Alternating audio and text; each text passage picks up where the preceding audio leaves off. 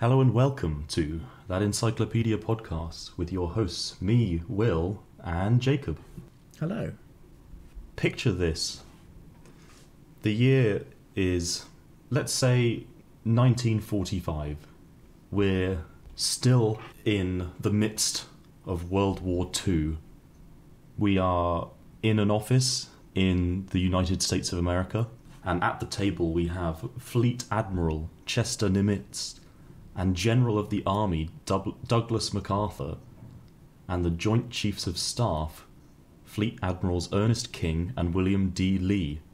We also have Generals of the Army George Marshall and Hap Arnold. We're sat round a table and we're discussing, what are we going to do? What are we going to do about Japan? They must be stopped. The war must be ended. At the time of this meeting, the development of the atomic bomb is essentially complete.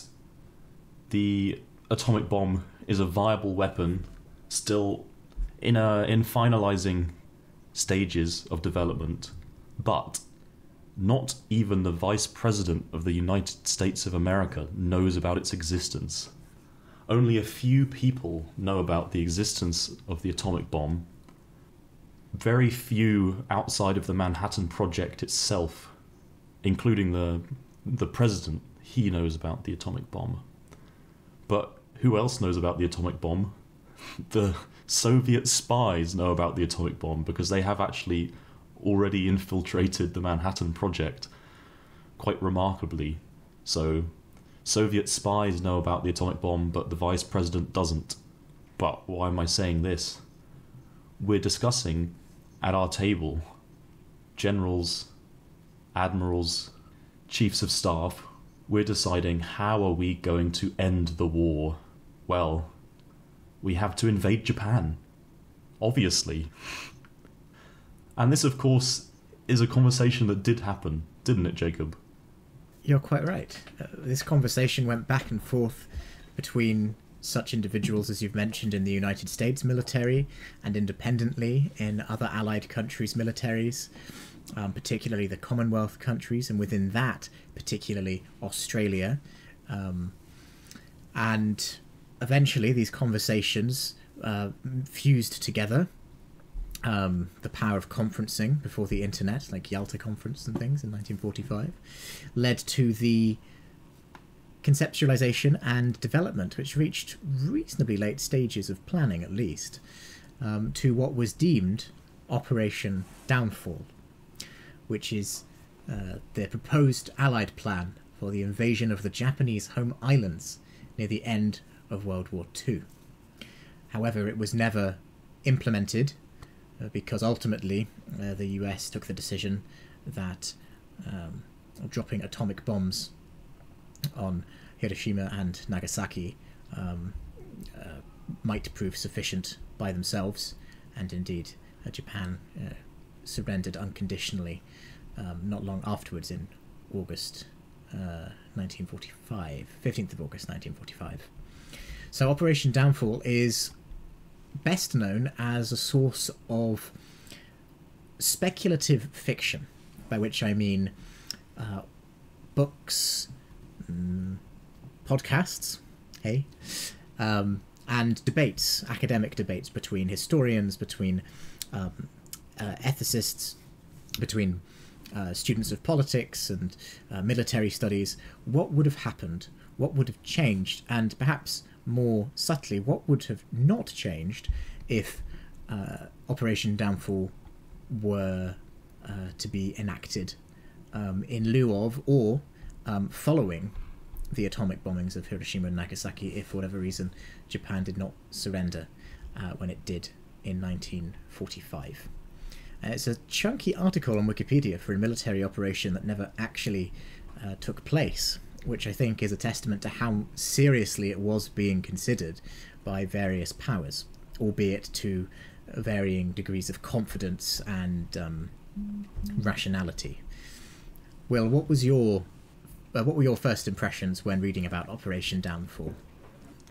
It's an interesting concept because the existence of it seems obvious, but I'd never never conceived of it before. I'd never thought about it in the context of the world wars and history of World War Two. And of course, it was pretty close to a reality. I mean, if you think about the development of cutting-edge technology, which I suppose you could call the atomic bomb, it wouldn't have been an outrageous hypothetical to imagine the bomb taking another year or 2 years to develop. And if that were the case, well, maybe this would have happened. Another thing that I found interesting was the mention of, again, the Soviet Union had its closely kept secrets, and also kept closely the secrets of allies and foe. So whilst they knew about the development of the atomic bomb, we did not know about their plans that they were drawing up to invade Hokkaido, I believe. So that's the northern major island of Japan. And if that were to have taken place, that would have happened many months before the Allied plan for Operation Downfall was supposed to go ahead. And if that were to have happened, it may have accelerated plans to invade Japan. So there's just a lot of ifs and a lot of what if questions here. And I suppose that's what's most interesting about this. I mean, it's the reason why alternate history is relatively recently done quite well.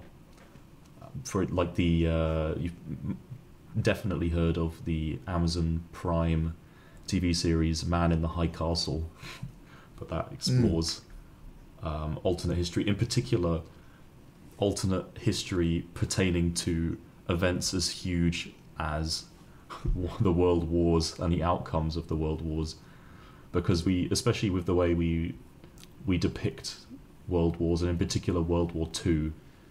And I'm sure we mentioned this in our video on Attack on Pearl Harbor, but the war very much felt like and still to this day is often depicted in some ways, maybe even reasonably, as a good versus bad conflict.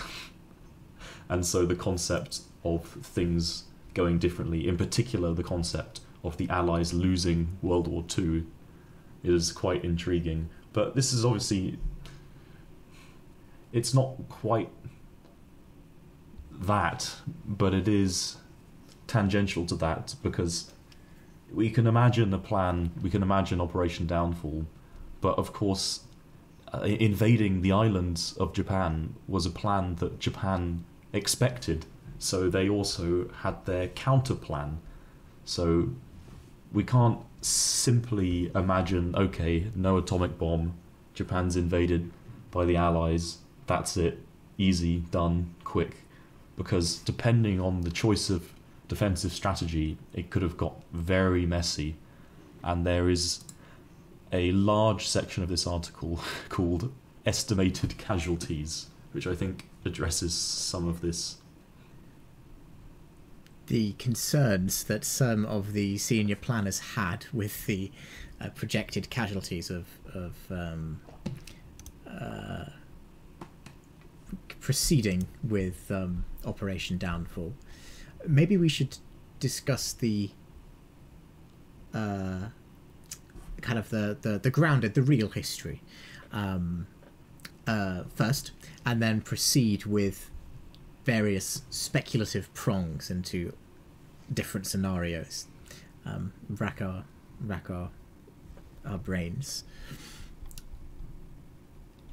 I wanted to actually draw your attention first to the fact that Operation Downfall is split into two kind of sub-operations, if you will.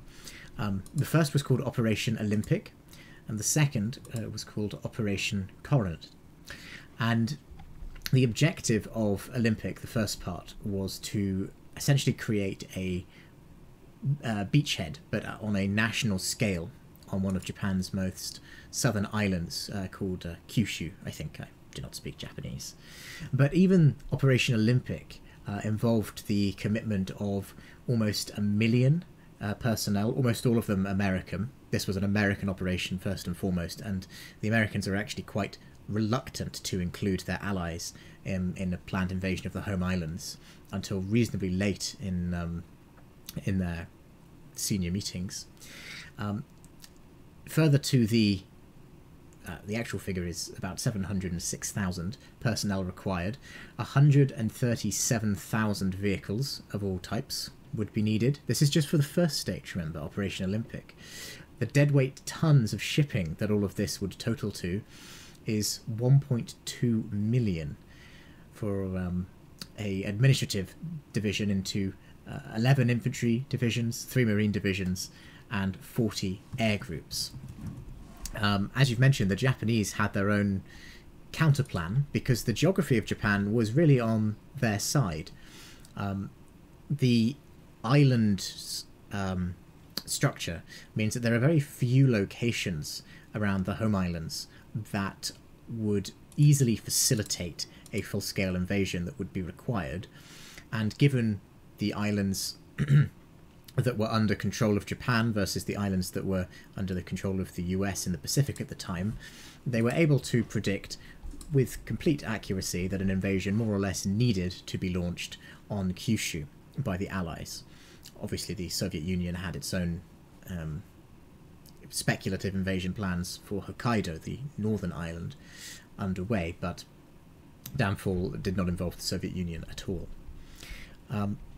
The proposed date for this was sometime in November. It was never finalised, but whatever calendar date was given, the name for the first day of the invasion was X Day, just how the invasion for Normandy in the European theatre in 1945 was called D-Day.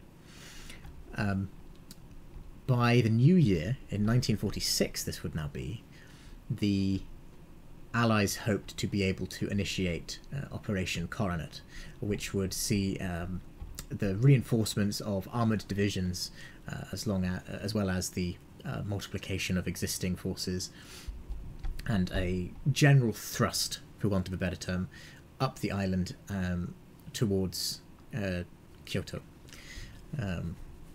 But the main, well, there were several difficulties in doing this, but I think the most unique one when discussing a planned invasion of the Japanese home islands was the overwhelming civilian hostility that the planners were expecting.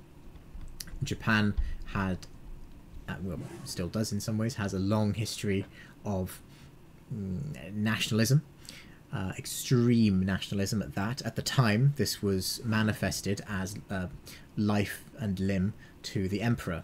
It was a great and noble thing to die for your country and to die for your emperor. And every man, woman, and child was expected to throw themselves using any weapons they could find, no uniforms, in a guerrilla-style strategy at the invading White Devils, as Japanese propaganda had named the Americans and other allied nations. It's obviously not realistic to expect literally every Japanese citizen to participate, but nevertheless, Allied planners were, I would say, considerably concerned that this guerrilla-style warfare waged by citizens, and not even the military, could pose a serious threat to a successful invasion. Because, of course, even if you succeed in reaching the capital and threatening to burn it down, it's not the Napoleonic Wars anymore. That's not really good enough. You then have to be able to hold and pacify a location, for want of a better term. For this reason, in the late stages of planning, before the actual surrender happened and made all of it mute, the United States Navy in particular had become increasingly opposed to Operation Olympic.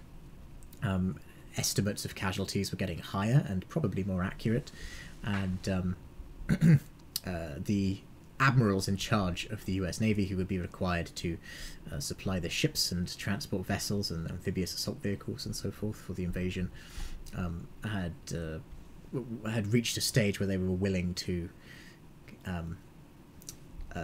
objected strongest possible terms to the president and other senior figures. But, well, let's say that Operation Downfall went ahead. As you mentioned in the introduction, the development of a nuclear bomb was complete. Maybe even Hiroshima and Nagasaki had been it would have still been targets for the nuclear program. So isn't there a significant risk that because the effects of nuclear radiation were not particularly well understood yet, a lot of Americans and Allied soldiers, not to mention the Japanese military and civilians involved, would have been fatally poisoned by the fallout from nuclear bombs detonated far too close to their combat zones? I'm afraid I don't know very much about nuclear bombs, but that sounds like a legitimate concern.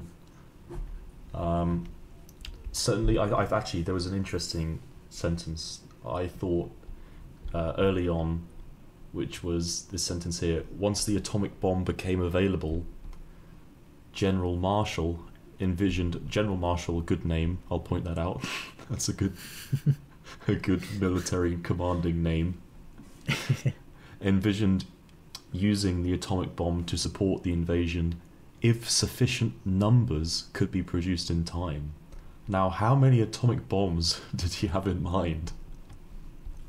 I think the article mentioned that the Manhattan program had promised 7 by X day, and they're anticipating another 12 by the new year or something like that. So kind of around a dozen additional nuclear bombs. That is an incredible amount of destructive power. Yeah, it's scary. So of course, we're in terms of the nuclear capability, we're living in an age far worse. But in terms of like the tangible, realistic, highly believable risk of it being used in the immediate future, now that is an interesting and frightening concept, isn't it? That the military leaders of this program could have considered using a huge number of nuclear weapons in their plans. But on a non-nuclear note, one of the interesting ways of trying to like conceptualize the scale of this plan, even if no nuclear weapons were used. So just for any listeners, I don't expect everyone to know that much about World War II history. Certainly I don't know very much about World War II history. But this would have been the largest amphibious operation in the history of amphibious warfare. So the concept of pulling things out of the sea and deploying them on the land to invade a country, it was just of a colossal scale, and the largest that has actually occurred in real history was D-Day, so the Normandy landings, when Allied forces invaded Normandy and began to advance on liberating France, and that was the foundation, one could reasonably argue, of the Allied victory against the forces of Nazi Germany on the Western Front. So, and just to give some numerical data to back up what you're saying, the order of battle for the armada present during this hypothetical X day included no fewer than 42 aircraft carriers. For reference, our country, that is Will and I, were both British. The UK's Royal Navy is still regarded as one of the best in the world, but even the UK only has 2 aircraft carriers, to my knowledge, I think. Obviously, the US has many more than this. I don't have the exact figure, but 42 aircraft carriers is an insane number, supported further by 24 battleships and no fewer than 400 destroyers and destroyer escorts, all with a single purpose, which is to invade the Japanese home island of Kyushu. This would have been warfare on a scale I think not seen ever, never seen in human history. Maybe kind of Operation Barbarossa, which was the Nazi plan that was executed to invade Russia in its early stages when everyone was at kind of full strength and going full tilt, comes close on from a land perspective. But you're completely correct, Will. I think from an amphibious history of amphibious warfare perspective, this is probably a military planner's nightmare, actually. Worst nightmare, to have to manage all of this. And this was exacerbated by the considerable risk posed by the Japanese defence, who were obviously not just going to roll over and take it. The Japanese plan to defend against this X-Day, an Operation Downfall, was called Operation Ketsugo. And it was considerably more sophisticated than the Allies really gave them credit for. Is that fair to say, Will? Was that your opinion as well, reading through this? I'm not sure. It wouldn't surprise me if that was a realistic interpretation, but that's tends to be my escape line. That wouldn't surprise me. But yeah, I think the Japanese were prepared. I mean, understandably, from what you were describing earlier, in terms of the imperialist fervour that there was. I mean, obviously, especially within the military, there was a significant plan to deploy more than 10,000 kamikaze aircraft, newly built suicide boats. So their plans involved plenty of casualties on their own side, simply to fend off an invasion of their homeland. So yeah, I think they were really prepared to go to all extremes. Possibly. Yeah. Well, No, go on.